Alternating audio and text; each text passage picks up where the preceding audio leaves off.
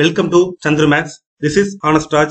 நாம இந்த வீடியோல SSC GD கான்செப்ட்ல கேட்கப்பட்ட previous year GK question and answer part 2 பார்க்க போறோம். So previous year question அப்படின்னா 2022 நோட்டிபிகேஷன் வந்து 2023ல எக்ஸாம்ஸ் நடந்துச்சுல அந்த கொஸ்டின் அண்ட் ஆன்சரை தான் பார்க்க போறோம். எல்லா நாட்களிலும் நடந்த எல்லா ஷிஃப்ட் கொஸ்டின் பேப்பரையும் பார்க்க போறோம். ஓகேவா? இப்பதான் இந்த வீடியோவை ஃபர்ஸ்ட் டைம் பாக்குறீங்க அப்படின்னா இதுக்கு முன்னாடி பார்ட் 1 விட்டுருப்போம். சோ அதை பார்த்துட்டு இதை பாருங்க. ப்ரீவியஸ் பார்ட்ல சில இன்ஃபர்மேஷன் நீங்க பார்க்காம இப்போ இந்த பார்ட்டுக்கான இன்ஃபர்மேஷனை மட்டும் பார்த்தீங்க அப்படின்னா உங்களுக்கு சில விஷயம் விட்டு போகும். சில தகவல்கள் உங்களுக்கு தெரிஞ்சுக்காமலே போக வாய்ப்பு இருக்கு. இப்போ வந்து நான் டான்ஸை பத்தி சொல்றேன் அப்படின்னா இந்த வீடியோல கொடுக்குற ஸ்டேட்மெண்ட் வந்து ஒன்னு இருக்கும். சோ இதுல சொல்லாத தகவல் வந்து பார்ட் 1லயும் சொல்லியிருப்பேன் வித்தவுட் எனி டிலே. சோ இந்த வீடியோட ஃபர்ஸ்ட் கொஸ்டின் பாப்போமா? இந்த சீரிஸோட ஃபர்ஸ்ட் கொஸ்டின், சாதனம் PV Balakrishnan won the Sangeet நாடக academy award in which dance form? So சாதனம் PV பாலகிருஷ்ணன் வந்து எந்த நடன வடிவில சங்கீத நாடக அகாடமி விருதை வென்றுக்கிறாரு அப்படின்னு சொல்லி கேட்டிருக்காங்க. சோ எந்த ஃபார்ம் அப்படின்னா கதகளி. சோ கதகளியில தான் என்ன பண்ணிருப்பாரு, சங்கீத நாடக அகாடமி விருதை வென்றிருப்பாரு. ஓகேவா? இவர் வேற எப்படி கூப்பிடுவாங்க அப்படின்னா இரண்டாம் ஸ்ரீ சாதனம் அப்படின்னு சொல்லி கூப்பிடுவாங்க. இவர் வந்து 1944 வருஷம் நார்த் கேரளாவில இருக்கிற தலி பரம்பரா அப்படிங்கிற கிராமத்துலதான் இவர் பிறக்கிறாரு. ஒரு பர்சனை பத்தி நம்ம படிக்கிறோம் அப்படின்னா அவங்க எந்த ஊர்ல பிறக்கிறாங்க, அவங்க எந்த மாநிலத்துல பிறக்கிறாங்க. சோ இந்த இன்ஃபர்மேஷனை தெரிஞ்சு வச்சுக்கோங்க. இதுவும் ரொம்ப இம்பார்ட்டன்டான பாயிண்ட். ஓகேவா? சோ இவர் வந்து எங்க பிறக்கிறாரு, கேரளா மாநிலத்துல பிறக்கிறாரு. சோ எந்த கிராமம் அப்படின்னா தலி பரம்பரா அப்படிங்கிற கிராமத்துல பிறக்கிறாரு. கேரளாவில ஆசிரியரா கொஞ்ச காலம் வேலை செஞ்சுட்டு ஸ்ரீ பாலகிருஷ்ணன் 1974 வருஷத்துல டெல்லியில சர்வதேச கதகளி சென்டர்ல வந்து ஜாயின் பண்றாரு. டெல்லியில இருக்கிற சாகித்ய கலா பரிஷத் சம்மன் அப்படிங்கிற அவார்டையும் வாங்கியிருக்காரு. ஓகேவா? சோ இவ்வளவுதான் நம்ம PV பாலகிருஷ்ணன் பத்தி தெரிஞ்சுக்கிறோம். டெல்லி போயிட்டு அங்க இருக்கிற கதகளி அகாடமி, ரொம்ப சர்வதேச கதகளி அகாடமில ஜாயின் பண்ணி கதகளிய இன்னும் மேம்பட்டு கத்துக்கிட்டு சோ அதுல தாம் புரிஞ்சுகிட்டத ஒரு நூலாவும் எழுதுறாரு. ஓகேவா? இதுதான் இவரை பத்தின இன்ஃபர்மேஷன். சோ இதுக்கப்புறம் வேற என்ன இன்ஃபர்மேஷன் அடிஷனலா சொல்லணும் அப்படின்னா, நான் ஆல்ரெடி ப்ரீவியஸ் பார்ட்ல சொல்லியிருப்பேன் எத்தனை டான்ஸ் ஃபார்ம் கிளாசிக்கல இருக்கு அப்படின்னு சொல்லியிருப்பேன். சோ 8 டான்ஸ் ஃபார்ம் இருக்கு. சோ அந்த 8 டான்ஸ் ஃபார்முக்கு இவங்க என்ன பண்றாங்க, இந்த சங்கீத நாடக அகாடமி விருது கொடுக்கறாங்க. ஓகேவா? அது என்ன டான்ஸ் ஃபார்ம் அப்படின்னா பரதநாட்டியம் எங்க தமிழ்நாடு, கதக் வந்து எங்கெங்க கிளாசிக்கல் டான்ஸ் ஃபார்மா இருக்கு அப்படின்னா வடக்கு மேற்கு மற்றும் மத்திய இந்தியாவுல இந்த கதக் அப்படிங்கிற கிளாசிக்கல் டான்ஸ் ஃபார்ம் வந்து ஃபாலோ பண்றாங்க. கதக் அப்படிங்கிற டான்ஸ் ஃபார்ம் வந்து ஃபேமஸா இருக்கு. சோ அடுத்து கதகளி ஆல்ரெடி தெரியும். நம்மள சுத்தி இருக்கிற ஸ்டேட்டை பத்தி கண்டிப்பா தெரிஞ்சு வச்சுக்கோங்க. நமக்கு வந்து பரதநாட்டியம், பக்கத்துல இருக்கிற கேரளாவுக்கு வந்து கதகளி, இந்த சைட்ல ஆந்திராவுக்கு வந்து குச்சிப்புடி. ஓகேவா? சோ அப்ப குச்சிப்புடி ஆந்திர பிரதேசம். சோ அதுக்கு பக்கத்துல இருக்க ஒடிசா, அது பேர்லயே வந்துருச்சு, தெரிஞ்சிடும் உங்களுக்கு. மணிப்பூர், அதுவும் உங்களுக்கு பேர்லயே வந்துருச்சு. மோகினி ஆட்டம்னாவும் கேரளா தான். ஓகே, அப்போ கேரளாவுல 2 கிளாசிக்கல் டான்ஸ் இருக்கு. ஓகே, ஒன்னு வந்து மோகினி ஆட்டம், இன்னொன்னு கதகளி. சோ அடுத்து வந்து சத்ரியா வந்து அசாம்.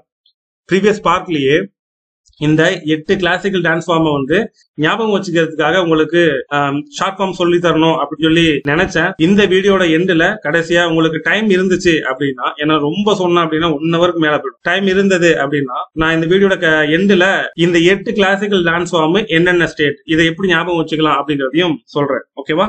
அடுத்து ஆப்ஷன்ல இருக்கிற லாவணியை பத்தி சொல்லணும் அப்படின்னா, லாவணி அப்படிங்கிறது வந்து மகாராஷ்டிரால இருக்கிற ஒரு ஃபோக் டான்ஸ். சோ மகாராஷ்டிரால இருக்கிற ஒரு நாட்டுப்புற நடனம் தான் இந்த லாவணி அப்படிங்கிறது. நெக்ஸ்ட் கொஸ்டின் பார்க்கலாமா? Next second question, who among the following was the first Indian to be recruited in Indian civil service in British India? So bin வருவனவற்றில் British இந்தியாவில இந்திய சிவில் சர்வீஸில் பணியமர்த்தப்பட்ட முதல் இந்தியர் யார் அப்படின்னு சொல்லி கேக்குறாங்க. சோ இந்த கொஸ்டின் ரொம்ப ரொம்ப முக்கியம்.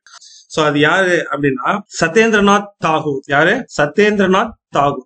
இவர் தான் வந்து பிரிட்டிஷ் இந்தியாவில சிவில் சர்வீஸ், அப்போ வந்து ICS அப்படின்னு சொல்லுவாங்க. ICS அப்படின்னு சொல்லப்படுகின்ற இந்திய சிவில் சர்வீஸ்ல பணியமர்த்தப்பட்ட ஃபர்ஸ்ட் முதல் இந்தியர் இவர் தான். சோ இவரை பத்தி சொல்லணும் அப்படின்னா 1863 வருஷம் ஜூன் மாசத்துல இந்த ICS சொன்னல இந்த இந்தியன் சிவில் சர்வீஸ்ல தேர்ந்தெடுக்கப்படுறாரு. ஓகேவா? சோ எந்த வருஷம் அப்படிங்கறத ஞாபகம் வச்சுக்கோங்க. இவருடைய மூத்த சகோதரர் யாரு அப்படின்னா வங்காளம் மற்றும் இந்தியாவிற்கு தேசிய கீதங்களை எழுதிய ரவீந்திரநாத் தாகூர் தான் இவருடைய மூத்த அண்ணன். ஓகேவா?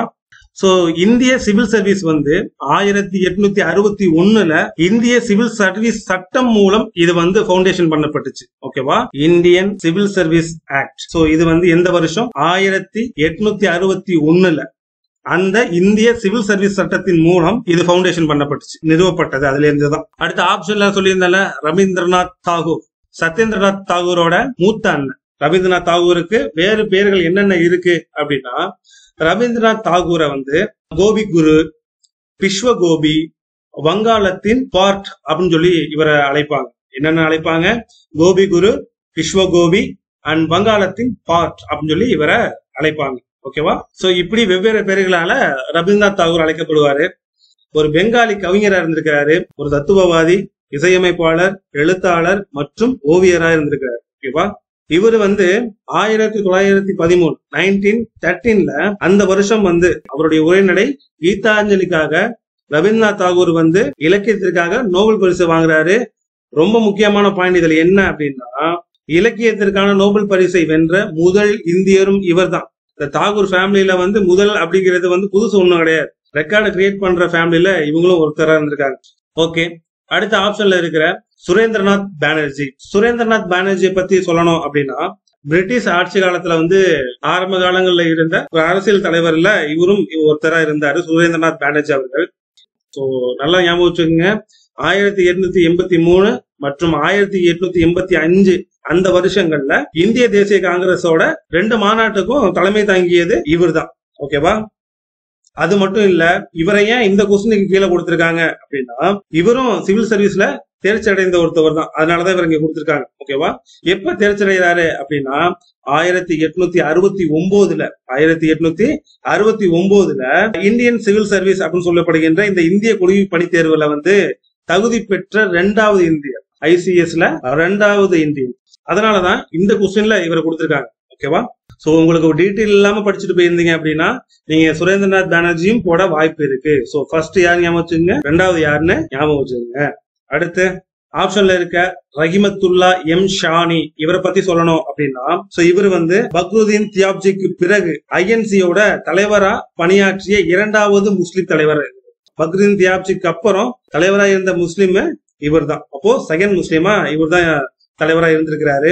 சோ எந்த வருஷம் பாருங்க, 1896 வருஷம் கல்கட்டாவில் நடைபெற்ற அந்த ஐஎன்சி அப்படின்னா இந்தியன் நேஷனல் காங்கிரஸ். ஓகேவா, சோ 1896 கல்கத்தாவில் நடக்கிற ஐஎன்சி செஷனுக்கு, அந்த இந்திய தேசிய காங்கிரஸ் மாநாட்டுக்கு தலைமை தாங்கி இருக்கிறார். 1896 நடக்கிற அந்த 12வது காங்கிரஸ் மாநாட்டுல என்ன பண்றாரு அப்படின்னா, மாநாட்டுல எல்லாரும் ஒண்ணு கூடுவதற்கு முன்னாடி ஃபர்ஸ்ட் டைமா, ஓகேவா, முதல் முறையாக என்ன பண்றாங்க, அந்த வந்தே மாதரம் அப்படிங்கிறது பாடப்பட்டது. ஓகேவா, சோ இந்த செஷன் தான், இந்த செஷனுங்கிறது ரொம்ப இம்பார்ட்டன்ட், 12வது ஐஎன்சி. சோ இந்த 12வது மாநாட்டுல தான் என்ன பண்றாங்க, வந்தே மாதரம் ஃபர்ஸ்ட் டைம் பாடப்படுது. ஓகேவா, சோ இந்த காங்கிரஸ் செஷனுக்கு தான் ரஹிமத்துல்லா எம் ஷஹானி அவங்க வந்து என்ன பண்ணிப்பாங்க, தலைமை தாங்கி இருப்பாங்க. இது ரொம்ப ரேர் தான். சோ ஓகே, அவ்வளவுதான் இந்த கொஸ்டின். நெக்ஸ்ட் கொஸ்டின் பார்க்கலாம். Next third question, in badminton each game consist of how many points? So பேட்மிண்டன்ல ஒவ்வொரு ஆட்டமும் எத்தனை புள்ளிகளை கொண்டது அப்படின்னு சொல்லி கேக்குறாங்க. ஒரு கேம் இருக்குன்னா அந்த கேமுக்கு வேற ஏதாவது பேர் இருக்கா அப்படிங்கறது ஃபர்ஸ்ட் பாயிண்ட் தெரிஞ்சு வச்சுக்கோங்க. அந்த கேம் வந்து எப்ப தொடங்கப்பட்டிருக்கும் அப்படிங்கறத தெரிஞ்சு வச்சுங்க. பாயிண்ட் 2. பாயிண்ட் 3 என்ன அப்படின்னா, அந்த கேம்ல மொத்தம் எத்தனை பிளேயர் ஈச் டீம். ஓகேவா, சோ இப்ப வந்து இப்ப கிரிக்கெட் அப்படின்னா 2 டீம் விளையாடும், கரெக்டா? சோ அப்போ ஒவ்வொரு டீமுக்கும் எவ்வளவு மெம்பர்ஸ், எவ்வளவு பிளேயர்கள் இருக்கணும் அப்படிங்கறதையும் தெரிஞ்சு வச்சிருக்கீங்க. அதுல யூஸ் பண்ற இம்பார்ட்டன்டான டேர்ம்ஸ் தெரிஞ்சு வச்சிருக்கீங்க. ஓகேவா, சோ இப்ப வந்து இந்த ஃபுட்பால் அதெல்லாம் வந்து என்ன பண்ணுவாங்க, ரெட் கார்டு, எல்லோ கார்டு அதெல்லாம் யூஸ் பண்ணுவாங்க. அது மாதிரி சோ இந்த கார்டுக்கு என்னென்ன மீனிங் அந்த மாதிரி நிறைய இருக்கும், உங்களுக்கு அதெல்லாம் தெரிஞ்சு வச்சுக்க வேண்டாம். சோ இதுல இம்பார்ட்டன்ட் இப்போ வந்து சோ இப்ப நம்ம எல்லாத்துக்குமே தெரிஞ்ச இந்த கிரிக்கெட்ல எல்லாம் வந்து பாத்தீங்கன்னா இந்த LPW, சோ அந்த மாதிரி டேர்ம்ஸ் எல்லாம் இருக்குல்ல, சோ இதெல்லாம் வந்து தெரிஞ்சு வச்சு. ஓகேவா, சோ இம்பார்ட்டன்டான அந்த வேர்ட்ஸ் தெரிஞ்சிச்சு. இப்போ இந்தியன் கிரிக்கெட் டீம்ஸ் பத்தி படிக்க போறீங்க அப்படின்னா, சோ இந்தியன் கிரிக்கெட் டீம்ல மென்ஸ் கிரிக்கெட் டீமும் பாத்துக்கணும், உமன்ஸ் கிரிக்கெட் டீமும் பாத்துக்கணும். இதுல ஃபேமஸா யாராவது இருப்பாங்கல்ல, இப்ப கேப்டனா வந்து இப்போதைக்கு நம்ம இந்தியன் டீம் கேப்டனா வந்து ரோஹித் சர்மா இருக்காரு அப்படின்னா, இப்போ அந்த டீம்ல இருக்க ஃபேமஸ் பிளேயர்ஸ் இருக்காங்கல்ல. ஃபார் எக்ஸாம்பிள்ஸ் வந்து இப்போ அந்த விராட் கோலி இருக்காரு. சோ அந்த விராட் கோலியை பத்தின இன்ஃபர்மேஷன் தெரிஞ்சு வச்சுக்கணும். ஏன் சொல்றேன்னா, அவர் ஒரு ஐகானிக் அம்பாசடரா இருப்பாரு. சோ அதனால வந்து அந்த ஃபேமஸ் பிளேயரோட இன்ஃபர்மேஷனை ஜஸ்ட் இதெல்லாம் வந்து உங்களுடைய கரண்ட் அஃபேர்ஸ்ல ஒரு பேஜ் ஒதுக்கி இருப்பீங்கல்ல, அதுல இவங்களை பத்தி ஏதாவது ஒரு இன்ஃபர்மேஷன் வந்துச்சு அப்படின்னா அதை நோட் பண்ணீங்க. இப்போ இந்த வீடியோ நான் ரெடி பண்ணிட்டு இருக்க இந்த தேதியில உங்களுக்கு ரோஹித் சர்மா வந்து 10,000 ரன்களை ஒன் டே இந்திய கிரிக்கெட் மேட்ச்ல வந்து கடந்திருக்காரு. ஓகேவா, சர்வதேச ஒன் டே இந்திய கிரிக்கெட் மேட்ச்ல 10,000 ரன்னை கடந்து சாதனை பண்ணியிருக்காரு. ஓகேவா, 10,000 ரன்களை கடந்த 15வது வீரர்கள்ல ஒருத்தரா இருக்காரு. ஓகேவா, சோ இந்த இன்ஃபர்மேஷன் எல்லாம் தெரிஞ்சு வச்சுக்கணும். ஓகே, அடுத்து இந்த கொஸ்டினுக்கு ஆன்சர் தெரிஞ்சு வச்சுங்க. The badminton each game consists of how many points அப்படின்னு சொல்லி கேட்டிருக்காங்க. ஒவ்வொரு ஆட்டமும் பேட்மிண்டன் எத்தனை புள்ளிகளை கொண்டது அப்படின்னு சொல்லி கேட்கறாங்க. எத்தனை புள்ளிகளை கொண்டது அப்படின்னா 21 புள்ளிகளை கொண்டது. ஓகேவா, எத்தனை புள்ளிகளை கொண்டது? 21 புள்ளிகளை கொண்டது. ஓகே, நெக்ஸ்ட் கொஸ்டின் பார்க்கலாம். So next 4th question, who was the first flag bearer for India in the Olympics? So ஒலிம்பிக்ல வந்து இந்தியாவின் முதல் கொடியை ஏந்தியவர் யாரு அப்படின்னு சொல்லி கேக்குறாங்க. ஒலிம்பிக்ல இந்தியா பார்ட்டிசிபேட் பண்ணும் போது இந்தியாவோட கொடியை ஏந்திட்டு போயிருப்பார்ல ஒரு இந்தியர், அவர் யாரு அப்படின்னு சொல்லி கேக்குறாங்க.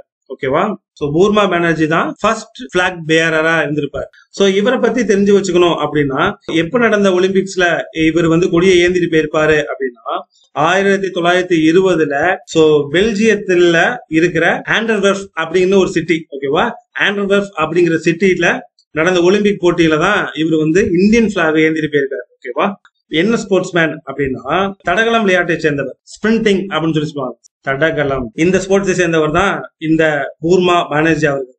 சோ இவர் வந்து எந்த ஊர்ல பிறக்கிறாரு அப்படின்னா 1897ல பிரிட்டிஷ் இந்தியா டைம்ல இருந்த கல்கத்தாவில. ஓகேவா, பிரிட்டிஷ் இந்தியாவின் கல்கத்தாவில வந்து பிறந்தாரு. இப்போ எங்க இருக்கு அந்த பிளேஸ் அப்படின்னா இப்போ இருக்கிற வெஸ்ட் பெங்கால்ல பிறக்கிறாரு. இந்த பூர்மா பானர்ஜி வந்து ஃபர்ஸ்ட் கொடியை ஏந்திட்டு போறாரு. சோ இவர மாதிரி அடுத்தடுத்த ஒலிம்பிக்ஸ் கேம்ஸ் எல்லாம் வந்து இந்தியாவோட சார்பா வந்து என்ன பண்ணிருப்பாங்க, இந்தியாவோட கொடியை ஏந்திட்டு போயிருப்பாங்க.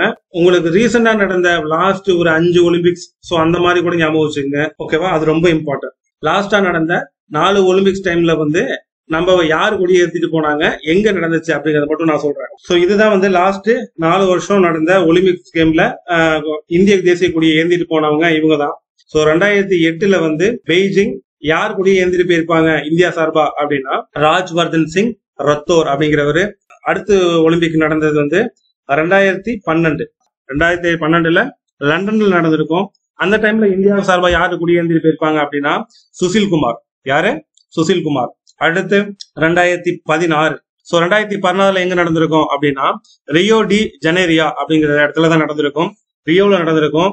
யாரு இந்தியா சார்பா கொடி ஏந்திட்டு போயிருப்பாங்க அப்படின்னா அபினவ் பிந்த்ரா அவர்கள். இப்ப லாஸ்ட் டைம் எப்ப நடந்திருக்கும் அப்படின்னா 2020. ஓகேவா, சோ 2020ல நடந்துச்சு. எங்க நடந்திருக்கும் அப்படின்னா டோக்கியோ. எங்க நடந்திருக்கும்? டோக்கியோல நடந்திருக்கும். யாரு கொடி எடுத்துட்டு போனாங்கன்னா இந்த டைம் 2 பேர் எடுத்துட்டு போயிருக்காங்க. யாரு அப்படின்னா ஒன்னு மேரிகோம், இன்னொன்னு மன்பிரீத் சிங் அப்படிங்கிறவங்க 2 பேர். இவங்க 2 பேரும் சேர்ந்துதான் இந்தியாவோட தேசிய கொடியை எடுத்துட்டு போயிருப்பாங்க. ஓகே, அடுத்த கொஸ்டின் பார்க்கலாமா? Next 5th question. So 5th question ரொம்ப ரொம்ப இம்பார்ட்டன்ட். ப்ரீவியஸ் பார்ட் பார்க்காதவங்களுக்கு ஒரு இன்ஃபர்மேஷன் சொல்றேன். ப்ரீவியஸ் பார்ட்ஸ்ல இதை பத்தின இன்ஃபர்மேஷன் உங்களுக்கு சொல்லியிருப்பேன். சோ அதை பார்த்துட்டு இந்த வீடியோவை பாருங்க. அப்பதான் வந்து நீங்க வந்து ஒரு கொஸ்டினோட ஃபுல் இன்ஃபர்மேஷனும் உங்களால கிராஸ் பண்ணிக்க முடியும். Okay, ₹50 bank note of Mahatma Gandhi new series as base colour of. இந்த டிமானிட்டேஷன். ஓகேவா, சோ இந்த பண மதிப்பிழப்பு நடந்ததுக்கு அப்புறம் சில ரூபாயோட கலர் மாத்தி இருப்பாங்க. அந்த நோட்டோட பின்னாடி வந்து சில இம்பார்ட்டன்ட் பிக்சர்ஸ், சில போட்டோஸ் வந்து கொடுத்திருப்பாங்க. அதோட டைமென்ஷன் மாத்திருப்பாங்க. சோ இந்த இன்ஃபர்மேஷன் ரொம்ப ரொம்ப முக்கியம். ஓகேவா, சோ புதுசா டிமானிட்டேஷன் நடந்ததுக்கு அப்புறம் நம்ம தெரிஞ்சு வச்சுக்க வேண்டியது இந்த 3 பாயிண்ட். இது நான் ப்ரீவியஸ் பார்ட்லயே ஆல்ரெடி சொல்லியிருப்பேன். 50 ரூபா நோட்டோட கலர் என்ன அப்படின்னு சொல்லி கேட்டிருக்காங்க. புதுசா இருக்கிற 50 ரூபா நோட்டோட கலர் என்ன அப்படின்னு சொல்லி கேட்டிருக்காங்க. ஃப்ளூரசன்ட் ப்ளூ அப்படின்னு சொல்லி சொல்லுவாங்க. என்னது? ஃப்ளூரசன்ட் ப்ளூ தான் 50 ரூபா நோட்டோட கலர். இந்த புது வகையான நோட்டை வந்து யாரு அறிமுகப்படுத்துவாங்க? சோ எப்பவுமே வந்து நாணயங்களையும் நோட்டையும் அறிமுகப்படுத்துறது யாரு? Reserve bank of India, RBI அப்படிங்கிறது தான். சோ இந்த நோட்டுக்கு பின்னாடி வந்து என்ன பிக்சர்ஸ் இருக்கும் அப்படின்னா ஹம்பி வித் சாரியட். ஓகேவா, சோ ஹம்பி வித் சாரியட் அப்படிங்கிற ஒரு பிக்சர் தான் இதுக்கு பின்னாடி இருக்கும். சோ ஹம்பி வந்து யுனெஸ்கோவால அங்கீகரிக்கப்பட்ட ஒரு தளம். ஓகேவா, இப்ப கர்நாடகால இருக்குது. நான் ப்ரீவியஸ் பார்ட்லயே சொல்லியிருப்பேன். சோ அதோட கலர் சொல்லியிருக்க மாட்டேன். சோ அது என்னன்னு பார்க்கலாமா? சோ இதுதான் அந்த டிமானிட்டேஷன் நடந்ததுக்கு அப்புறம் அந்த நோட்டோட கலரு. சோ 5 ரூபாயில பாருங்க, 5 ரூபாயில கிரீன் ஆரஞ்சு கலர்ல இருக்கும். 5 ரூபாய் என்ன கலர்ல இருக்கும்? கிரீன் ஆரஞ்சு கலர்ல இருக்கும். 10 rupees அப்படிங்கிறது வந்து என்ன கலர்ல இருக்கும் அப்படின்னா சாக்லேட் ப்ரௌன் கலர்ல இருக்கும். ஓகேவா. அடுத்து 20 rupees. 20 rupees வந்து கிரீனிஷ் எல்லோல டைல் இருக்கும். ஓகேவா. கிரீனிஷ் எல்லோ அந்த கலர்ல இருக்கும். அடுத்து 50 ரூபாய். 50 rupees வந்து என்ன கலர்ல இருக்கும் அப்படின்னா ஃப்ளூரசன்ட் ப்ளூ. அதுதான் இந்த கொஸ்டின்லயும் கேட்டிருக்காங்க. ஓகேவா. சோ அடுத்து 100 rupees. 100 rupees என்ன கலர்ல இருக்கும் அப்படின்னா லாவெண்டர் கலர்ல இருக்கும். 100 rupees என்ன கலர்ல இருக்கும்? லாவெண்டர் கலர்ல இருக்கும். அடுத்து 200 rupees. 200 rupees என்ன கலர்ல இருக்கும் அப்படின்னா பிரைட் எல்லோ. நல்லா புரிஞ்சுக்குங்க. 20 rupees வந்து கிரீனிஷ் எல்லோ, 200 வந்து பிரைட் எல்லோ. அடுத்து 500 ரூபாய் நோட்ல வந்து ஸ்டோன் கிரே. என்ன கலர் இருக்குது? ஸ்டோன் கிரே கலர்ல இருக்குது. 2000 என்ன கலர்ல இருக்கு? 2000 நோட் என்ன கலர்ல இருக்கு அப்படின்னா மெஜெண்டா கலர்ல இருக்கு. 2000 நோட் என்ன கலர்ல இருக்கு? மெஜெண்டா கலர்ல இருக்கு. சோ இந்த கொஸ்டின்ல கேட்டிருக்க இன்ஃபர்மேஷனை பத்தி பார்த்தாச்சு. அடுத்த கொஸ்டின் பார்க்கலாமா? Next, 6th question. Which of the following is a classical dance form from Andhra Pradesh? இந்த வீடியோட ஆரம்பத்திலேயே இதுக்கான ஆன்சர் சொல்லியிருப்பேன். தெரிஞ்சவங்க இந்த கொஸ்டினை ஸ்டாப் பண்ணிட்டு கீழே கமெண்ட்ஸ்ல ஆன்சர் சொல்லுங்க. ஆந்திர பிரதேசத்தை சேர்ந்த கிளாசிக்கல் டான்ஸ் ஃபார்ம் எது அப்படின்னா குச்சிப்புடி தான். சோ ஆந்திர பிரதேசத்தை சேர்ந்த கிளாசிக்கல் டான்ஸ் ஃபார்ம் வந்து குச்சிப்புடி தான். ஓகேவா. இப்ப இருக்கிற ஆந்திர பிரதேஷ் ஸ்டேட்ல கிருஷ்ணா அப்படின்னு சொல்லி ஒரு டிஸ்ட்ரிக்ட் இருக்கு. ஓகேவா. அந்த டிஸ்ட்ரிக்ட்ல இருக்கிற குச்சிப்புடிங்கிற வில்லேஜ்ல தான் இந்த கிளாசிக்கல் டான்ஸ் ஃபார்ம் வந்து உருவானதா சொல்லப்படுது. அடுத்து இது எந்த டைம், ஓகேவா, எந்த நூற்றாண்டுல உருவாயிருக்கும் அப்படின்னா இது 17ஆம் நூற்றாண்டுல உருவாயிருக்கும். யாரால உருவாக்கப்பட்டது? வைஷ்ணவ கவிஞரான சிதேந்திர யோகியால். இவரால் என்ன பண்ணப்பட்டிருக்கும்? இந்த குச்சிப்புடி அப்படிங்கிற கிளாசிக்கல் டான்ஸ் ஃபார்ம் வந்து உருவானதா சொல்லப்படுது. அடுத்து பரதநாட்டியம். பரதநாட்டியம் பத்தி சொல்லணும் அப்படின்னா பரதநாட்டியம் வந்து தமிழ்நாட்டை சேர்ந்த கிளாசிக்கல் டான்ஸ் ஃபார்ம். ஓகேவா. மணிப்பூரை சேர்ந்த கிளாசிக்கல் டான்ஸ் ஃபார்ம். மோகினி ஆட்டம் வந்து கேரளா மாநிலத்தை சேர்ந்த கிளாசிக்கல் டான்ஸ் ஃபார்ம். பரதநாட்டியம் வந்து தமிழ்நாட்டை சேர்ந்த கிளாசிக்கல் டான்ஸ் ஃபார்ம். மணிப்பூரி அந்த கிளாசிக்கல் டான்ஸ் ஃபார்ம் அங்க உள்ளதுதான். ஓகே, அடுத்த கொஸ்டின் பார்க்கலாமா? Next 7th question. ஐடென்டிஃபை எ ரெடாக்ஸ் ரியாக்ஷன். ரெடாக்ஸோட எதிர்வினையை அடையாளம் காணவும் அப்படின்னு சொல்லி கேட்டிருக்காங்க. சோ நல்லா தெரிஞ்சுக்கோங்க. கெமிஸ்ட்ரியில இருந்து ரொம்ப ரேரா கொஸ்டின் கேட்பாங்க. கேட்டா இப்படிதான் கேட்பாங்க. ஓகேவா. சோ அதோடைய கெமிஸ்ட்ரியில வந்து இந்த ஓர் டைப் என்னன்னு கேட்பாங்க. அப்புறம் இந்த பீரியடிக்கல் டேபிள் அப்படின்னு சொல்றோம்ல. சோ இந்த பீரியடிக் டேபிளை பத்தி கன்ஃபார்மா ஒரு கொஸ்டின் கெமிஸ்ட்ரியை பொறுத்தவரை இவ்வளவுதான். சோ அதுக்கப்புறம் அதுல இருக்கிற டூல்ஸ், அதுல இருக்க மெட்டீரியல்ஸ் பத்தி அது ஓகே, அதெல்லாம் வந்து அதுக்கப்புறம் கேட்கறது தான். இந்த ரெடாக்ஸோட எதிர்வினை, ரெடாக்ஸோட ரியாக்ஷன் என்ன அப்படிங்கறத பாப்போமா? கீழே கொடுத்திருக்கிறதுல எது ரெடாக்ஸ் ரியாக்ஷன்? ஆப்ஷன் சி தான் இதுக்கான ஆன்சர். சோ ஃபர்ஸ்ட் இத எக்ஸ்பிளைன் பண்றதுக்கு முன்னாடி ரெடாக்ஸ் ரியாக்ஷன் அப்படின்னா என்னன்னு உங்களுக்கு சொல்லுங்க. சோ ரெடாக்ஸ் அப்படிங்கிறது வந்து என்ன சொல்லுவாங்க அப்படின்னா தமிழ்ல வந்து ஒரு ஒடுக்க ஏற்ற வினை அப்படின்னு சொல்லி சொல்லுவாங்க. ஓகேவா. அதுதான் ரெடாக்ஸ் அப்படிங்கிறது. ஓகேவா. இது என்ன?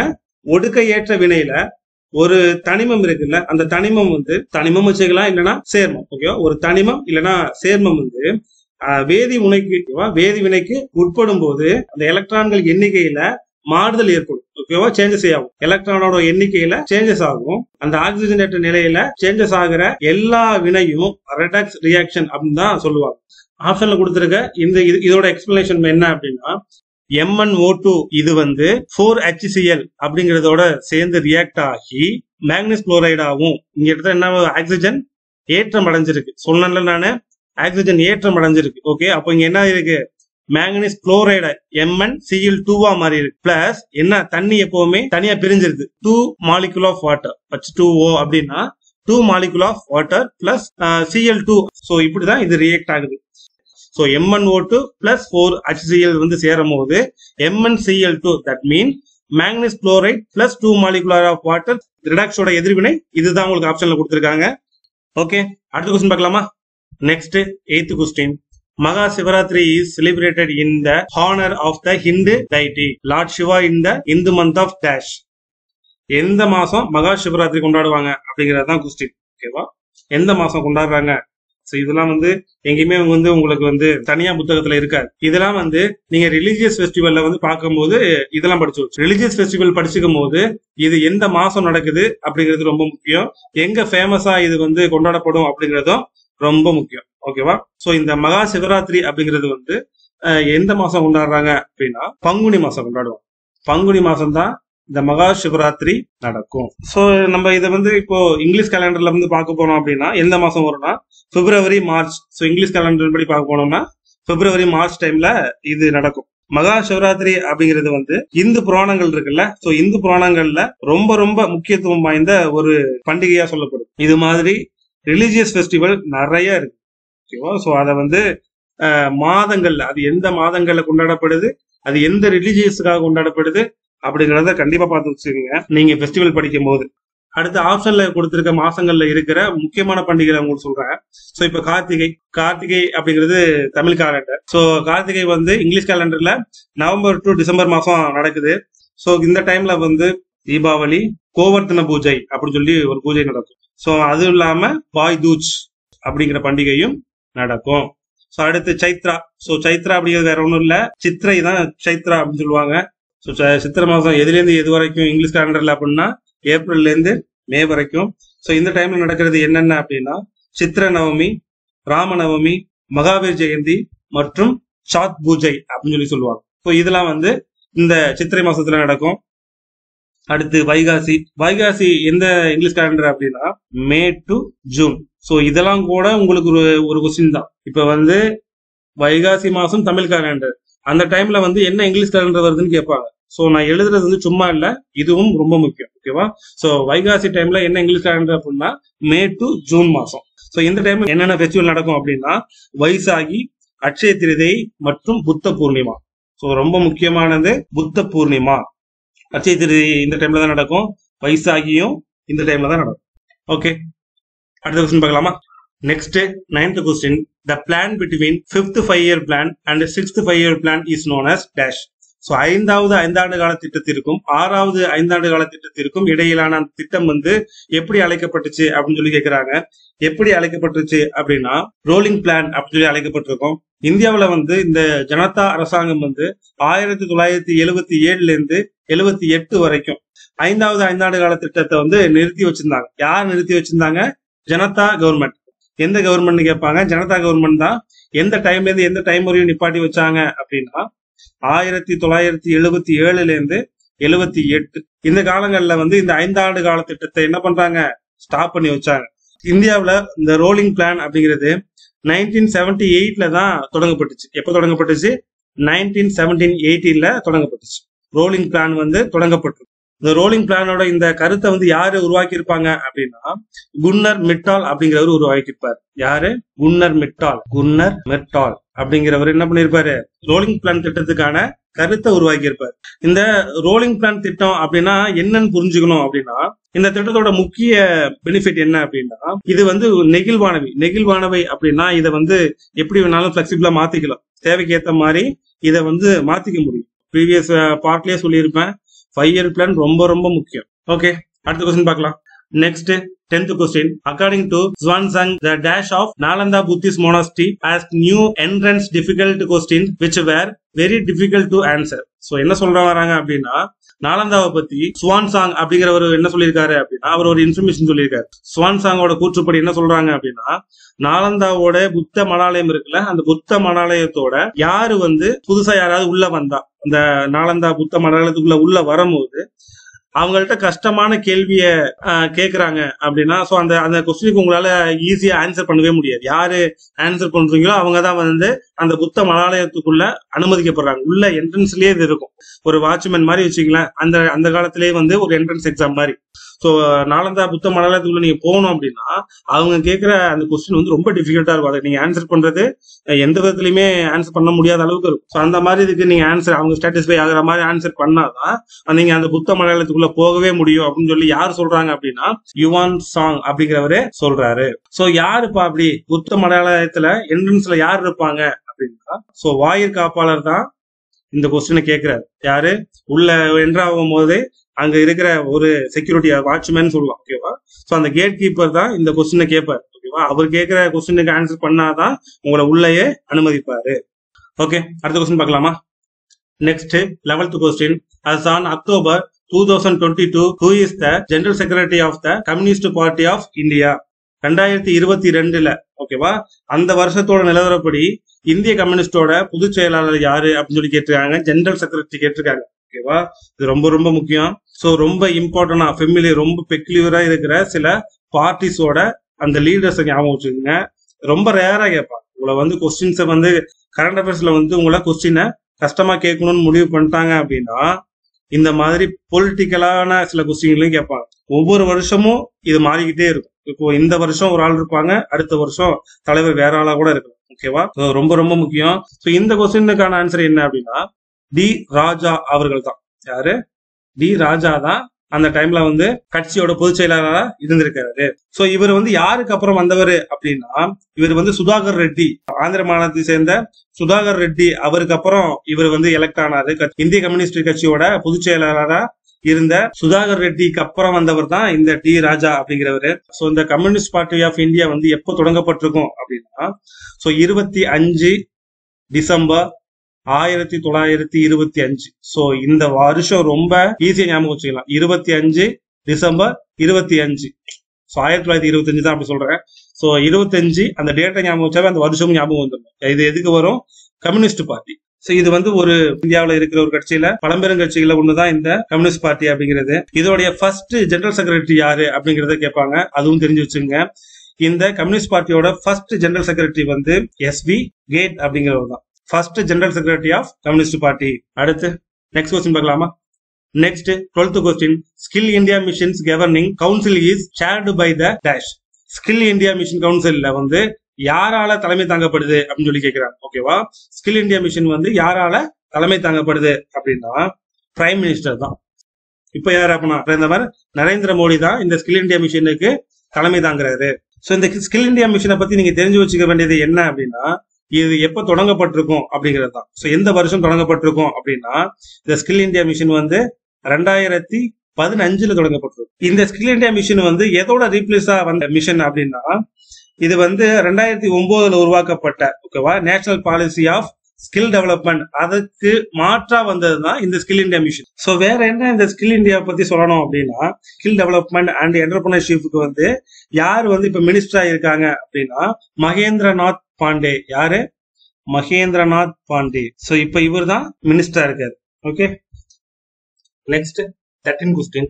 The contribution made by each sector of the economy into GDP is called the உள்நாட்டு உற்பத்தியில பொருளாதாரத்தோட ஒவ்வொரு டிபார்ட்மெண்ட் செய்கின்ற அந்த பங்களிப்பு அந்த கான்ட்ரிபியூஷன் இப்படி என்னன்னு அழைக்கப்படுது அப்படின்னா ஸ்ட்ரக்சரல் கம்போசிஷன். ஸ்ட்ரக்சரல் கம்போசிஷன் அப்படின்னு சொல்லி அழைக்கப்படுது. கட்டமைப்பு கலவை அப்படின்னு சொல்லி அழைக்கப்படுது. மொத்த உள்நாட்டு உற்பத்தியில பொருளாதாரத்தின் ஒவ்வொரு துறையும் செய்யும் பங்களிப்பு ஜிடிபியின் கட்டமைப்பு கலவை என்று அழைக்கப்படுது. ஓகேவா?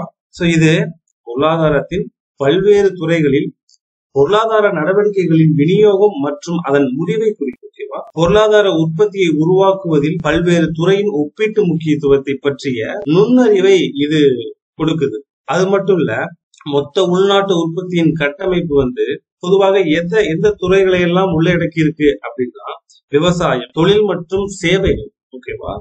அடுத்த ஆப்ஷன்ல இருக்கிற பெயரளவு கலவை அப்படின்னா என்ன அப்படின்னா பெயரளவு கலவை அப்படிங்கிறது வந்து பணவீக்கத்தை சரி செய்யாமல் தற்போதைய விலைகளில் மொத்த உள்நாட்டு உற்பத்தியின் கலவையை குறிப்பதுதான் இந்த பெயரளவு கலவை. ஓகேவா? சோ இது என்னது? பணவீக்கத்தை சரி செய்யாம தற்போதைய இப்ப இருக்கிற விலைகள் பிரைஸ வச்சுக்கிட்டு உள்நாட்டு உற்பத்தியோட கலவையை குறிப்பதுதான் பேரளவு கலவை அப்படிங்கிறது. காலப்போக்குல வந்து விலை அந்த ஸ்டேஜஸ்ல எல்லாம் ஏற்படுகின்ற அந்த மாற்றம் இருக்குதுல அதை கருத்தில் கொள்ளாம ஒவ்வொரு துறையிலும் உற்பத்தி செய்யப்படும் பொருட்கள் மற்றும் அதோடைய சேவையின் மதிப்பு இருக்குல்ல இது வந்து தேவையின் மதிப்பை இந்த பெயரளவு கலவை அப்படிங்கிறது ரிஃப்ளெக்ட் பண்ணுது. சோ அடுத்து உண்மையான ஜிடிபி. உண்மையான ஜிடிபினா என்ன அப்படின்னா உண்மையான மொத்த உள்நாட்டு உற்பத்தியானது பணவீக்கத்திற்காக சரி செய்யப்பட்ட பொருளாதார வெளியீட்டின் அளவை வழங்க விலைநிலைகளில் ஏற்படும் மாற்றங்களுக்கு பெயரளவிலான ஜிடிபியை சரி செய்கிறது. ஆக்சுவலா என்னன்னா ஒவ்வொரு துறையிலும் உற்பத்தி செய்யப்படும் பொருட்கள் மற்றும் சேவைகளின் அளவுகளில் ஏற்படும் மாற்றங்களின் துல்லியமான ரிஃப்ளெக்ஷனை இது உண்மையான ஜிடிபி தருது. சோ அதுல கீழே இருக்கிற உண்மையான கலவை. உண்மையான கலவைனா என்ன அப்படின்னா மொத்த உள்நாட்டு உற்பத்தியின் அந்த சூழல்ல வந்து பொதுவாக பயன்படுத்தப்படுகின்ற ஒரு சொல் கிடையவே கிடையாது. உண்மையான கலவை அப்படிங்கிறது இந்த மொத்த உள்நாட்டு உற்பத்தியில பயன்படுத்தப்படுகின்ற சொல்லு இல்ல. உண்மையான கலவை அப்படிங்கிறது வந்து மொத்த உள்நாட்டு உற்பத்தியின் சூழலில் பொதுவாக பயன்படுத்தப்படுகின்ற சொல்லும் அல்ல. அது மாதிரி மொத்த உள்நாட்டு உற்பத்தியின் ஒவ்வொரு துறையின் பங்களிப்பையும் மற்றும் பணவீக்க சரிசெய்தல் கணக்கையும் குறிப்பாக விவரிக்கவில்லை. இது ஓகேவா? நெக்ஸ்ட் क्वेश्चन பார்க்கலாமா? Next 14th question. In nomadic herding, herdsmen move from place to place with their animals for dash and dash along defined routes. So நாடோடி வளர்ப்புல வந்து என்ன பண்றாங்க அப்படின்னா, மேய்க்கிறாங்கல்ல, அந்த மேய்க்கிறவங்க தங்களுடைய விலங்குகளை வந்து டேஷில் இருந்து டேஷுக்கு, ஓகேவா? ஸோ எதுல இருந்து எது வரை வந்து வரையறுக்கப்பட்ட பாதையில வந்து இடம் போயிட்டே இருக்காங்க அப்படின்னு சொல்லி கேட்கிறாங்க. எதுல இருந்து எது வரைக்கும் அப்படின்னா, தீவனம் மற்றும் தண்ணீர் தேவைக்கு ஏற்ப தங்களுடைய விலங்குகளை என்ன பண்ணிட்டு இருக்காங்க, ஷிஃப்ட் பண்ணிட்டே இருப்பாங்க. ஓகேவா? சோ இதை நம்ம எங்க பார்க்கலாம் அப்படின்னா, சோ நம்ம ஊர் காலங்கள்லாம் வந்து பாத்தீங்கன்னா, அந்த அறுவடை முடிஞ்சதுக்கு அப்புறம் வந்து இந்த பட்டி எல்லாம் அடைப்பாங்கல்ல. சோ ஒவ்வொரு இடமா இந்த செம்மறி ஆடெல்லாம் இது பண்ணுவாங்க. ஏன் அப்படின்னா, அறுவடை டைம் முடிஞ்சதுக்கு அப்புறம் அது ஓரமா இருக்கிற, இப்ப நெல் அறுத்துட்டாங்க அப்படின்னா அந்த இடத்துல மாடுகள்லாம் பட்டி அடைப்பாங்க. சோ அது வந்து அங்க இருக்கிற அந்த மிச்ச தீவனங்களை சாப்பிடும். சோ பக்கத்திலேயே பாத்தீங்கன்னா தண்ணீர், இப்ப தண்ணீர் அங்க இல்ல, தீவனம் மட்டும்தான் இருக்குன்னாலும் சோ அப்படியே சேஞ்சஸ் பண்ணிட்டு இருப்பாங்க. இப்ப மாடு மேய்ச்சிட்டு ஒரு இடத்துல தண்ணி காய்ச்சிட்டு அப்படியே நகர்ந்து கொண்டே இருப்பாங்க. ஓகேவா? சோ இந்த நாடோடி வளர்ப்புல எந்த காரணமா வச்சு அவங்க பிளேஸ் மாறிக்கிட்டே இருப்பாங்க அப்படின்னா, தீவனம் மற்றும் தண்ணீர் தேவைகளுக்கு ஏற்ப அவங்களுடைய இடத்தை மாத்திக்கிட்டே இருப்பாங்க. ஓகேவா? சோ பெரும்பான்மையா இந்த நோமேடிக் ஹேர்டிங் சொல்லக்கூடிய இந்த நாடோடி வளர்ப்புல வந்து இன்னமுமே வந்து அதிகமா காணப்படுற இடங்கள் எது எது அப்படின்னா, ராஜஸ்தான், ஜம்மு அண்ட் காஷ்மீர், இந்த இடங்கள் எல்லாம் இந்த மாதிரி ஆட்கள் நிறைய இருக்கிறதா சொல்றாங்க. என்னென்ன விலங்குகள் அதிகமா இந்த மாதிரி வளர்ப்புல ஈடுபடுத்தப்படுது அப்படின்னா, புத்தகம், ஆடு, செம்மறி ஆடு எல்லாம் ஒண்ணுதானே. சோ அப்புறம் மாடு. சோ பெரும்பான்மையா என்ன எதுக்காக வளர்க்கப்படுது அப்படின்னா, அதனுடைய பால் மற்றும் அதனுடைய கறி, இறைச்சிக்காக பயன்படுத்தப்படுது. ஒரு சில விலங்குகள் வந்து அதனுடைய தோள்களுக்காக, ஓகேவா, அதனுடைய தோள்களுக்காக பயன்படுத்தப்படுது. அதுலதான் சில சொற்றல் எல்லாம் பண்றாங்க. இந்த காரணங்களுக்காக தான் இந்த மேய்த்தல் விலங்குகள் பயன்படுத்தப்படுது. ஓகே, அடுத்த क्वेश्चन பார்க்கலாமா? Next, 15th question. Who among the following was elected as member of Rajya Sabha from Tripura, India in September 2022? இந்தியாவில திரிபுரா மாநிலத்தில் நடந்த அந்த எலெக்ஷன்ல ராஜ்யசபா உறுப்பினரா தேர்ந்தெடுக்கப்பட்டவர் யாரு அப்படின்னு சொல்லி கேட்கிறாங்க. எந்த எம்பி தேர்ந்தெடுக்கப்பட்டிருப்பாங்க அப்படின்னு சொல்லி கேட்கிறாங்க. யாரு தேர்ந்தெடுக்கப்பட்டிருப்பாங்க அப்படின்னா, பிப்ளப் குமார் டெப் அப்படிங்கிறவர் தான். மினிஸ்ட்ரி பத்தி படிக்கும் போது, சோ ஒவ்வொரு டிபார்ட்மெண்ட்ல இருக்க மினிஸ்ட்ரி படிப்பீங்களா கரண்ட் அஃபேர்ஸ்ல. சோ அப்ப அவங்க எந்த தொகுதியில ஜெயிச்சாங்க, அவங்க எந்த மாநிலத்தை சேர்ந்தவங்கிறது அடிஷனலா தெரிஞ்சு வச்சுக்கோங்க. சோ இந்த பிப்ளப் குமார் டெப் அப்படிங்கிறவர் வந்து திரிபுரா மாநிலத்தோட முன்னாள் முதலமைச்சர். சோ இந்த கொஸ்டின் வரதுக்கு காரணம் என்ன அப்படின்னா, திரிபுராவில வந்து ஒரு ராஜ்யசபா சீட்டு தான் அவைலபிளா இருக்கு. சோ அந்த ராஜ்யசபா மெம்பரும் இவர் தான். ராஜ்யசபா மெம்பரா இருக்கிறதுக்கான டைம் வந்து 6 வருஷம். எத்தனை வருஷம்? 6 வருஷம். ராஜ்யசபா வந்து எவ்வளவு மெம்பர்ஸ் இருக்காங்க அப்படின்னா 250 மெம்பர்ஸ் இருக்காங்க. சோ இதுக்கு யாரு சேர்மனா இருப்பாங்க அப்படின்னா, வைஸ் பிரசிடென்ட் ஆஃப் இந்தியா. யாரு? துணை குடியரசுத் தலைவர் தான் இதுக்கு தலைவரா இருப்பாங்க. ஓகே, நெக்ஸ்ட் क्वेश्चन பார்க்கலாமா? Next 16th question. Which article of the Indian Constitution deals with the protection of life and personal liberty? So இந்திய அரசமைப்பின் எந்த பிரிவு வந்து உயிர் பாதுகாப்பு மற்றும் தனிப்பட்ட சுதந்திரத்தை பத்தி சொல்லுது அப்படின்னு சொல்லி கேட்கிறாங்க. எந்த ஆர்டிகல் சொல்லுது அப்படின்னா, ஆர்டிகல் 21. ஆர்டிகல் 21 தான் உயிர் பாதுகாப்பு மற்றும் தனிப்பட்ட சுதந்திரத்தை பத்தி சொல்லுது. சோ இந்த ஆர்டிகளின் படி ஒவ்வொரு நபரோட உயிரும் அல்லது தனிப்பட்ட நபரோட சுதந்திரத்தையும் இழக்கக்கூடாது, எப்பவுமே இழக்கக்கூடாது அப்படிங்கிறது தான் இந்த ஆர்டிகளோட முக்கியமான மோட்டிவ். ஓகேவா?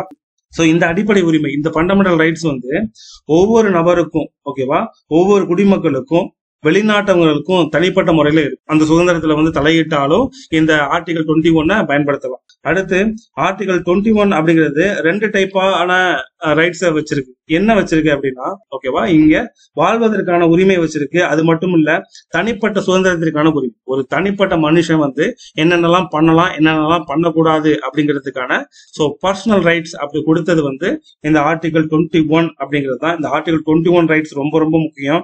ஏன் இதை சொல்றேன் அப்படின்னா, எமர்ஜென்சி டயத்துல கூட இந்த ரைட்ஸை வந்து ஸ்டாப் பண்றதுக்கு பிரசிடென்ட்டுக்கு ரைட்ஸ் கிடையாது. ஓகே, அதனாலதான் இது ரொம்ப இம்பார்ட்டன்டான ரைட்ஸ்ல ஒண்ணு. ஓகே, இந்தியாவோட சுப்ரீம் கோர்ட் வந்து இந்த ஆர்டிகலை எப்படி சொல்லுது அப்படின்னா, ஃபண்டமெண்டல் ரைட்ஸோட ஹார்ட் அப்படின்னு சொல்லுது. சோ இந்திய உச்சநீதிமன்றம் இதை எப்படி சொல்லுது? அடிப்படை உரிமையின் இதயம் எது? ஆர்டிகல் 21 அப்படின்னு சொல்லி இதை வர்ணிக்கிறாங்க. சோ ஓகே, ஆர்டிகல் 19 வந்து ஒவ்வொரு இந்திய குடிமகனுக்கும் 6 விதமான சுதந்திரங்களை உறுதி செய்யுது. சோ மொத்தம் அவங்களுக்கு இந்திய குடிமகனுக்கு எவ்வளவு ரைட்ஸ் இருக்கு? 6 ஃபண்டமெண்டல் ரைட்ஸ் இருக்கு. அதை உறுதி செய்யறது எந்த ஆர்டிகல் அப்படின்னா ஆர்டிகல் 19. அடுத்து ஆர்டிகல் 20. ஆர்டிகல் 20 பத்தி சொல்லணும் அப்படின்னா குற்றங்களுக்கான தண்டனை தொடர்பான பாதுகாப்பு. குற்றங்களுக்கான தண்டனை பாதுகாப்பு. அடுத்து ஆர்டிகல் 22 என்ன சொல்லுது அப்படின்னா ஒரு சில வழக்குகள் எல்லாம் கைது செய்யும் போது தடுப்பு காவலில் வைக்கிறாங்கல்ல, தடுப்பு காவலில் இருந்து பாதுகாப்பு வேணும் எங்களுக்கு அப்படின்னா நீங்க ஆர்டிகல் 22 யூஸ் பண்ணுங்க. ஓகே, அடுத்த கொஸ்டின் பார்க்கலாமா? Next 17th question. which of the following case is not a criminal law case? பின்வரும் வழக்குகள்ல எது குற்றவியல் சட்ட வழக்கு இல்ல அப்படின்னு சொல்லி கேக்குறாங்க. எது இல்ல அப்படின்னா divorce case. Divorce case criminal case கிடையாது. டிவோர்ஸ் கேஸ் கிரிமினல் வழக்கு கிடையாது. சோ அப்போ டிவோர்ஸ் கேஸ் எந்த இதுக்கு கீழே வருது அப்படின்னா சிவில் வழக்கு கீழே வரும். சோ கிரிமினல் கேஸ் அப்படிங்கிறது என்னன்னா இப்போ கிரிமினல் லா அப்படிங்கிறது எது எதுக்கு கீழே வருது அப்படின்னா criminal law assault, that mean கொலை பண்றது, அப்புறம் ராபரி, செயின் பறிப்பு, அதெல்லாம் இருக்குல்ல. அது மட்டும் இல்ல இந்த செக்ஷுவல் அசால்ட் பண்றது, சைபர் கிரைம்ஸ். ஓகேவா? இப்போ நம்ம அதிகமா கேள்விப்பட்டு இருக்கோம்ல, இந்த சைபர் கிரைம் கேஸ் கூட எது கீழே வருது? கிரிமினல் லா கீழே தான் வருது. Money laundering. ஓகேவா? சோ மணி லாண்டரிங் பண்றது, சோ கருப்பு மணிய வெள்ளை மணியா மாத்துறாங்கல்ல, சோ அதெல்லாம் மணி லாண்டரிங் பண்றது, மர்டரு, கொலை, தெஃப்ட், திருட்டு பண்றதும் இந்த கிரிமினல் லா கேஸ் கீழே வருது. சோ இன்னொன்னு சொன்னல சிவில் லா. சோ இப்ப இந்த விவாகரத்து எது கீழே வருது? சிவில் லா கீழே வருது. சோ வேற என்னென்னலாம் இந்த சிவில் லா கீழே வருது? உரிமைகள் சட்டம் மற்றும் தனிநபர்களுக்கு இடையே. ஓகேவா? அப்படி இல்லைன்னா ஒரு அமைப்புக்கு இடையே ஏற்படுகின்ற அந்த பிணக்கு இருக்குல்ல, அந்த பிணக்குகள்ல இருந்து நீங்க வெளியில வரணும். நீங்க எதுக்கு கீழே கேஸ் ஃபைல் பண்ணணும் அப்படின்னா இந்த சிவில் லா கேஸ், சிவில் லா கீழே தான் நீங்க கேஸை ஃபைல் பண்ணணும். ஓகேவா? சோ அதே மாதிரி நீங்க ஒரு ஆர்கனைசேஷன், ஒரு அமைப்புல இருக்கீங்க, அதுல இருந்து நான் வெளியில வரணும், எனக்கு அங்க என்ன ரொம்ப தொல்லை பண்றாங்க, ரொம்ப குடும்பம் பண்றாங்க அப்படின்னா அதுல இருந்து நீங்க எப்படி வெளில வரணும்னா நீங்க சிவில் கேஸ் மூலியமா தான் நீங்க வெளில வர முடியும். ஓகேவா? சோ அதனால civil case and criminal case, இந்த கேஸுக்கு கீழே என்னென்னலாம் வருது அப்படிங்கறத தெளிவா பாத்துக்கோங்க. ரொம்ப ரேரா தான் கேட்பாங்க. இந்த மாதிரிலாம் ரொம்ப ரேரா தான் வைப்பாங்க. சோ ஓகே, அடுத்த கொஸ்டின் பார்க்கலாமா? So next 18th question. Name the state which has the highest female literacy rate in India as per census 2011. 2011 லாஸ்டா தான் 2011 தான் மக்கள் தொகை கணக்கெடுப்பு நடந்திருக்கும். இந்தியாவுல 2011 எடுத்த மக்கள் தொகை கணக்கெடுப்பின் படி பெண்களின் கல்வி அறிவு எந்த மாநிலத்தில் அதிகமா இருந்துச்சு அப்படின்னு கேக்குறாங்க. கேரள மாநிலம். பெண்களின் கல்வி அறிவு விகிதத்துல அதிகமா இருக்கிறது யாரு, எந்த மாநிலம் அப்படின்னா அது கேரளா தான். ஓகேவா? சோ அதிகம் அப்படின்னு சொல்லிட்டோம். சோ எந்த அளவு அப்படின்னா 93.91%. சில டைம் இந்த பர்சன்டேஜ் கூட கேட்பாங்க. 93.91% இருந்துச்சு. இவங்க தான் கல்வி அறிவியல முதன்மையா திகழ்றாங்க. சோ ரெண்டாவது யாரு அப்படின்னா லட்சத்தீப். லட்சத்தீப் எவ்வளவு அப்படின்னா லட்சத்தீப் 92.28%. ஓகேவா? சோ மிசோரம் எவ்வளவு பர்சன்டேஜ் அப்படின்னா மிசோரம் 91.58%. இந்த மிசோரம் தான் 3வது கல்வி அறிவு அதிகமாக உள்ள மாநிலம். சோ இப்ப சென்சஸ பத்தி இன்ஃபர்மேஷன் சொல்லணும் அப்படின்னா லாஸ்ட் சென்சஸ் 2011 நடந்துச்சு. அது எத்தனையாவது சென்சஸ் அப்படின்னா 15வது சென்சஸ். இது எத்தனையாவது சென்சஸ்? 15வது சென்சஸ்.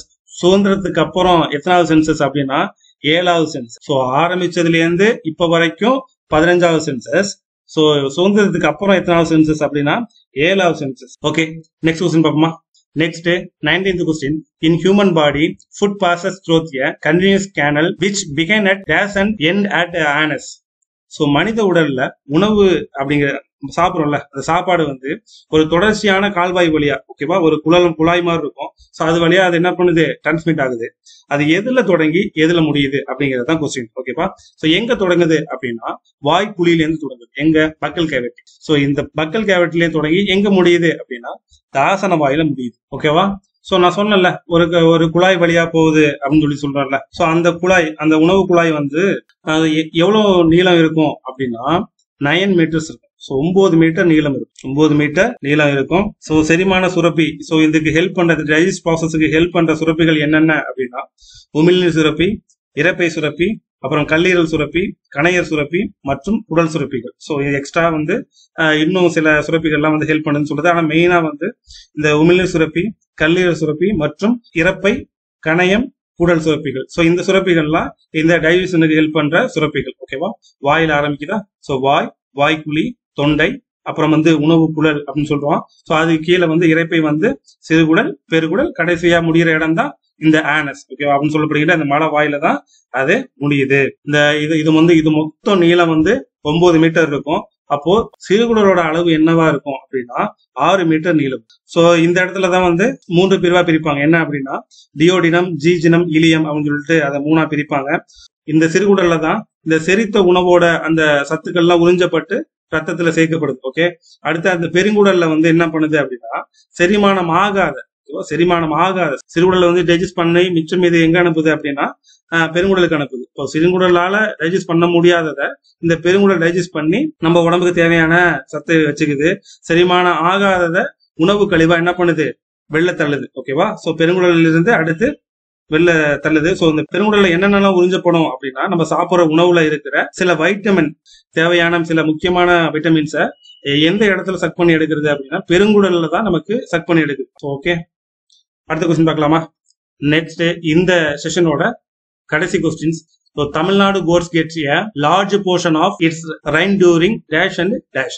தமிழ்நாடு அந்த கடற்கரை இருக்குல்ல, அது எதுல இருந்து எது வரைக்கும் மழையின் பெரும்பகுதியை பெறுது அப்படின்னு சொல்லி கேட்கிறாங்க. எந்த மாசத்துல இருந்து எந்த மாசம் வரைக்கும் மழையின் இருக்குல்ல, அந்த ரெயின் இருக்குல்ல, சோ அதோடைய பெரும்பகுதி எந்த மாசத்துல இருக்கும் அப்படின்னு சொல்லி கேட்கிறாங்க. எந்த மாசம் அப்படின்னா அக்டோபர் அண்ட் நவம்பர். இந்த தமிழ்நாடு ஒட்டி இருக்கிற அந்த கடற்கரை பகுதிகள் எல்லாம் அதிகமான மழை பெறும் மாதங்கள் வந்து இந்த அக்டோபர் மற்றும் நவம்பர் தான். ஓகேவா? தமிழ்நாடு வந்து ஈஸ்ட் கோஸ்ட் லைன், இந்தியாவோட கிழக்கு கடற்கரை பகுதியில் அமைஞ்சுள்ளதுதான் நம்ம தமிழ்நாடு. பொதுவாக வந்து தென்மேற்கு பருவ மழையால தான் நமக்கு அதிகமா மழை கிடைச்சிருக்கு. 2 பருவமழை காலமா பிரிக்கிறாங்க. ஒண்ணு என்ன அப்படின்னா தென்மேற்கு பருவமழை காலம், அதுதான் இப்ப நான் சொன்னேன். பின்வரும் பருவமழை காலம் அப்படின்னு சொல்லி அழைக்கப்படுது. அப்ப தென்மேற்கு பருவமழை காலம் அப்படிங்கிறது வந்து எந்த மாசங்கள்ல இருந்து எந்த மாசம் வரையும் சொல்லப்படுது அப்படின்னா ஜூன்ல இருந்து செப்டம்பர். சோ இது வந்து தென்மேற்கு பருவமழை காலம் வந்து இந்த டைம்ல தான் வருதுன்னு சொல்றாங்க. அக்டோபர்ல இருந்து நவம்பர் மாசம் வர பருவமழை காலங்களை வந்து பின்வாங்கும் பருவமழை காலம் அப்படின்னு சொல்லி சொல்றாங்க. நிலம், நீர் மற்றும் அந்த டெம்பரேச்சர்னால இது வந்து வேரி ஆகிட்டே இருக்கும் அப்படின்னு சொல்லி சொல்றாங்க. ஓகேவா? சோ இந்த சீரிஸோட கடைசி கொஸ்டின் இதோட முடிஞ்சிச்சு. வீடியோட ஆரம்பத்துல சொன்னது மாதிரி கிளாசிக்கல் டான்ஸுக்கான ஷார்ட் ஃபார்ம சொல்றேன், அது எப்படி என்னென்ன அப்படின்னு சொல்றேன். சோ இதுதான் வந்து ஓகேவா 8 பாரம்பரிய நடனம் அப்படின்னு சொல்ல போறது இதுதான். ஓகேவா? சோ இப்போ வந்து தமிழ்நாட்டுக்கு நமக்கு தெரியும் பரதநாட்டியம். ஓகேவா? கேரளாவுல வந்து 2 இருக்கு, கதகளி, இன்னொன்னு வந்து மோகினி ஆட்டம். சோ இதை வந்து நீங்க எப்படி ஞாபகம் வச்சுக்கிறீங்க அப்படின்னா இப்ப வந்து மோகினி கதையெல்லாம் கேட்டா காலி ஆயிருவோம், அதனால கொஞ்சம் கேர்ஃபுல்லா இருந்துக்குங்க. சோ இது வந்து கேரளாக்கு ஞாபகம் வச்சுக்கோங்க. சோ ஆந்திரா குச்சிப்புடி. ஓகேவா? சோ ஆத்திரம் வந்தா குச்சி எடுப்போம், ஆத்திரம் வந்தா நீங்க குச்சி பிடிச்சி அடிப்பீங்க. சோ குச்சிப்புடி அப்படின்னு சொல்லி வச்சுக்கோங்க. அடுத்து வந்து ஒடிசா பேர்லயே இருக்கு, அதனால ஒடிசி பிரச்சனை இல்ல. மணிப்பூரி அதுவும் பிரச்சனை இல்ல, பேர்லயே இருக்கு. அசாம் சத்திரியா வந்து எப்படி ஞாபகம் வச்சுக்கலாம் அப்படின்னா சோ அசாம் சத்திரியா வந்து சோ என்ன சொல்றது, சத்தா இருக்கிறதுக்கு இப்போ நமக்கு ஆசையா தானே இருக்கும், சத்தா இருக்கிறதுக்கு நமக்கு ஆசையா இருக்கும் அப்படின்னு சொல்லி ஞாபகம் வச்சுக்கோங்க. அடுத்து கதக் அப்படின்னா உத்தரப்பிரதேஷ் நீங்க இப்படியே வச்சுங்க, அப்படின்னு ஞாபகம் வச்சுக்கோங்க. சோ கதக் அப்படிங்கிறது இப்போ கத்தையா பணம் வச்சிருந்தோம்னா எப்பவுமே அப்பர் கிளாஸா தான் இருப்பாங்க. கத்தையா யார் பணம் வச்சிருப்பாங்க, அப்பர் கிளாஸ் ஆன பணம் வச்சிருப்பாங்க. சோ அவ்வளவுதான். சோ மொத்தம் 8 கிளாசிக்கல் டான்ஸ். சோ இந்த SSC GD கான்ஸ்டபிளுக்கான previous year question session part 2 வந்து முடிஞ்சது. சோ ப்ரீவியஸ் பார்ட்டுக்கு கொடுத்த ஆதரவுக்கு நன்றி. இந்த SSC GD constable previous year இந்த ஜிகே செஷன்ல வந்து உங்களுக்கு ஏதாவது சஜஷன் இருந்தது அப்படின்னா கீழே பின் பண்ணுங்க. அடுத்த வர கிளாஸ்ல உங்களுடைய டவுட்ஸையும் உங்களுடைய சஜஷனையும் நான் சாட்டிஸ்ஃபை பண்ற மாதிரி அடுத்தடுத்த வீடியோஸ் போடுறேன். நான் கண்டிப்பா நீங்க ப்ரீவியஸ் கொஸ்டினை பார்க்காம ஒரு எக்ஸாம்ஸ் நீங்க அட்டன் பண்ணவே கூடாது. ஓகேவா? நான் ப்ரீவியஸ் பார்ட்லயும் அதான் சொல்லியிருப்பேன். எப்பவுமே நீங்க எக்ஸாம்ஸ் எழுதுற வேயே உங்களுக்கு சூஸ் பண்ண வைக்கிறது எப்பவுமே இந்த ப்ரீவியஸ் இயர் கொஸ்டின்ஸ் தான். இதுதான் உங்களுக்கு ஒரு மேப்பே, ரூட் மேப்பே இதுதான். நீங்க சும்மா வந்து ஒரு ஊருக்கு எல்லாம் போயிட முடியாது. ஓகேவா? சோ நீங்க எப்படி போகணும் அப்படிங்கறத சொல்றதுதான் இந்த கிளாஸ். ஓகே, இந்த கிளாஸ் செஷனை வந்து நீங்க எப்படி என்னென்ன படிக்கணும், என்னென்ன படிக்க கூடாதுங்கிறத தெரிஞ்சு வச்சுக்கணும். ஏன்னா நீங்க காம்படிட்டிவ் எக்ஸாம்னு வந்துருச்சு அப்படின்னா கடல் மாதிரி படிக்கிறதுக்கு இருக்கும். அவங்க வந்து சிலபஸ் கொடுத்திருப்பாங்க, அந்த சிலபஸ்ல நமக்கு எந்த கிரைட்டீரியாவில அதிகமா கொஸ்டின்ஸ் கேட்கப்படுது, ரிப்பீட்டடா வந்து எது இதுலதான் அடிக்கடி கேள்வி கேட்டுட்டு இருக்காங்க. சில பேர்லாம் ஒரு டைம் தான் எக்ஸாம் அட்டன் பண்ணுவாங்க, ஆனா செலக்ட் ஆகி போயிடுவாங்க. சோ எப்படி அப்படின்னா அவங்க என்ன தேவையோ அதை மட்டும் தெரிஞ்சு படிச்சதுனாலதான் நிறைய பேர் செலக்ட் ஆயிருக்காங்க. இந்த கொஸ்டினை படிக்கிறீங்க, இந்த வீடியோ பார்த்தாச்சு அப்படின்னா டெலகிராம்ல இந்த பிடிஎஃப் அப்லோட் பண்ணுவாங்க. சோ இந்த பிடிஎஃப் பார்த்துட்டு அடிக்கடி உங்களுக்கு ஏதாவது டவுட் வருது அப்படின்னா ஸோ இந்த பிளேலிஸ்ட்ல இருந்து சந்துரு மேக்ஸ் பிளேலிஸ்ட்ல இருந்து அடிக்கடி பார்த்துட்டு நீங்க ரிவிஷன் பண்ணிக்கிட்டே இருங்க. நீங்க அடிக்கடி ரிவைஸ் பண்ணதான் உங்களுக்கு இது மறக்காம இருக்கும். ஓகேவா? ஸோ ஓகே, அடுத்த வீடியோவில் வேற சில கொஸ்டினோட உங்களை சந்திக்கிறேன். தேங்க்யூ, பாய்.